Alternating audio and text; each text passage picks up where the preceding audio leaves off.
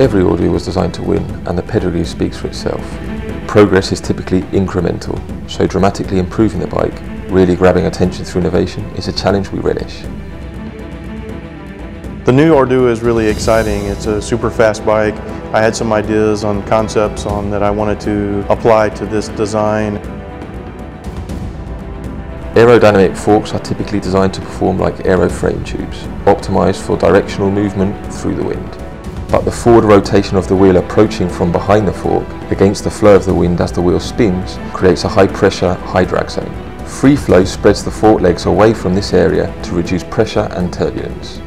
Normal directional aerodynamics remains unchanged, but the bike gets faster because the airspace inside the free flow fork blades is less chaotic.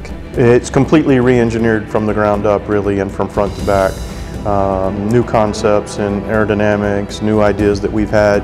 Orbea works directly with specialists at Mondragon University in the Basque Country to analyse and develop aerodynamic concepts. The subtle improvements to a traditional airfoil are aimed specifically at helping riders go faster in conditions typically encountered on the road. Faster at lower speeds and faster at higher yaw angles. It needs to be responsive, it needs to handle good so you're not wasting energy. Ordu may be best known as a record-breaking triathlon bike, but just in case 180km time trials aren't your thing, this Ordu was painstakingly shaped to comply with UCI regulations so that road racers can exploit the performance of Ordu without compromise. It's hard to give it your full if you feel like you're making do. Ordu was designed under the promise that there's no reason to settle for an almost perfect fit. With a calculated linear progression between sizes and a frankly massive range of saddle positions made possible by our symmetrical post with reversible clamps, you'll never have the nagging feeling that you'll be faster.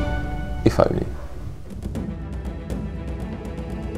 Aerodynamics has to be at the forefront of the design because a bike like this has to be fast, and we accomplish that as well. The bike looks fast sitting still, and the moment you get on it, those fascinations of how fast the bike could be become reality.